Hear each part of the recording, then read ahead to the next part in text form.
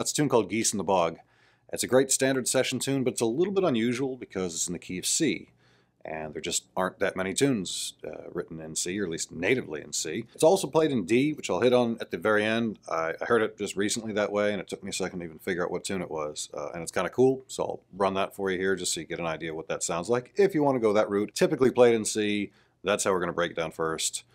Let's jump on the A part.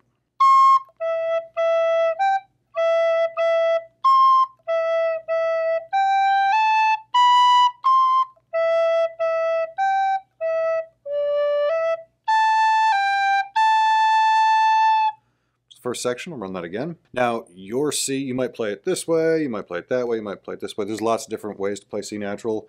Figure out what works for your whistle. Those are kind of the three that I'm most familiar with. Forked fingering, probably the least common, I think. I don't know. Let me know. Let me know how you guys play it. I usually play it like this for reasons which I will get to later. Here we go again, basic melody.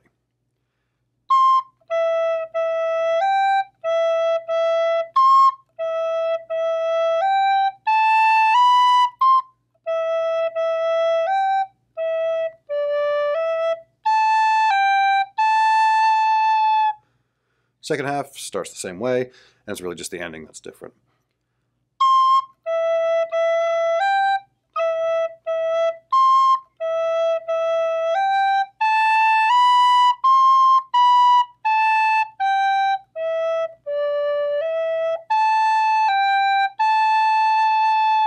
So just kind of the last half of that phrase. And we'll run the whole A part all together so you can get an idea of the whole thing here.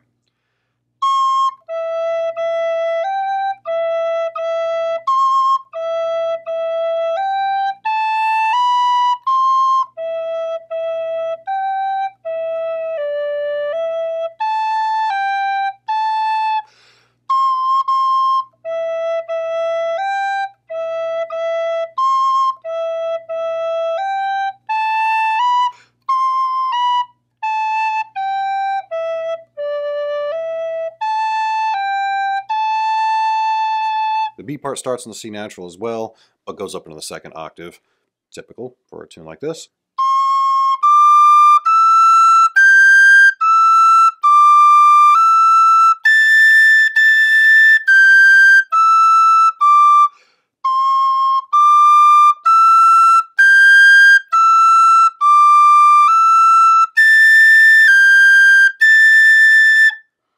That's the first half. Second half, just like the A part, is similar in the first half, and the second half is a bit different. So here we go with that.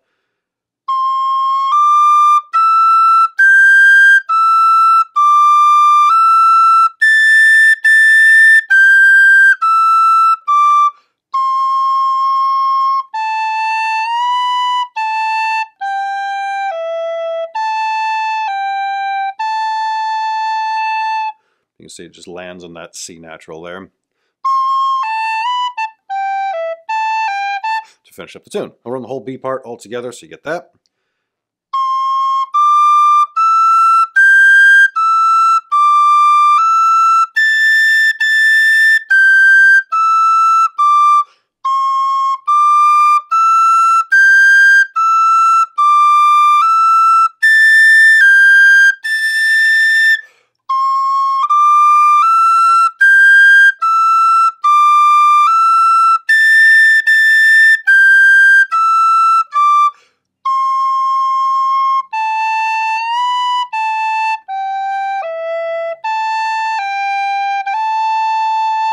Ornaments-wise, one of the cool things about this tune is that there's so many C naturals, there's a good chance to practice that C natural tap, which we'll get to in a sec. Right off the bat, though, that's usually what I'll do for those first few notes, taps on E. Just has a nice kind of hollow sound as opposed to a cut. That always just seemed kind of awkward, so I do like cutting that G. Somehow it just seems to fit better.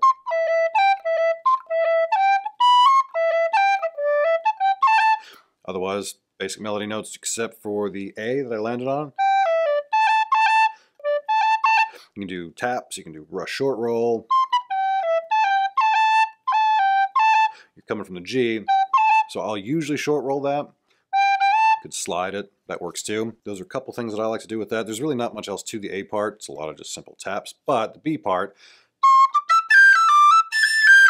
a lot of things you can do there. So you're starting on the C natural.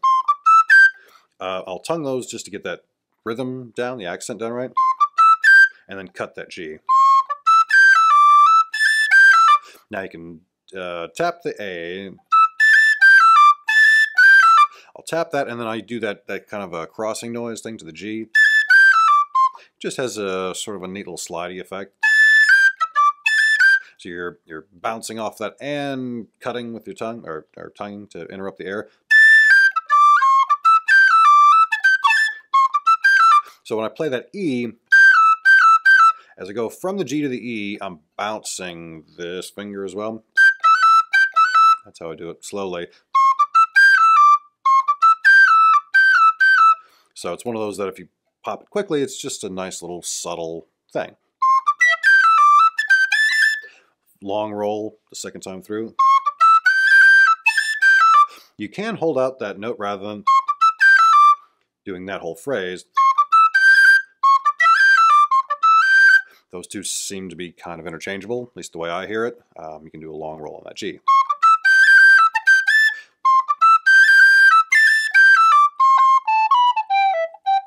That phrase that kind of falls down the scale, I like hitting that C natural tap.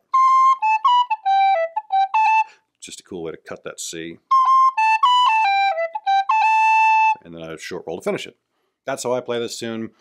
There is an option to play it in the key of D major. It just has sort of a different sound.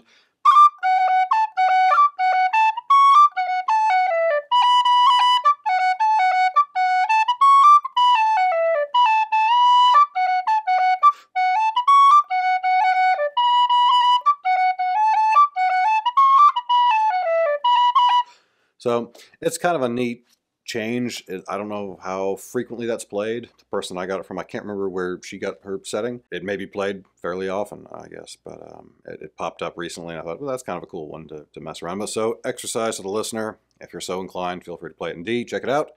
Otherwise, hope this was of some value. Hopefully you guys dig this. Let me know what you think, and I'll see you all in the next one. Cheers.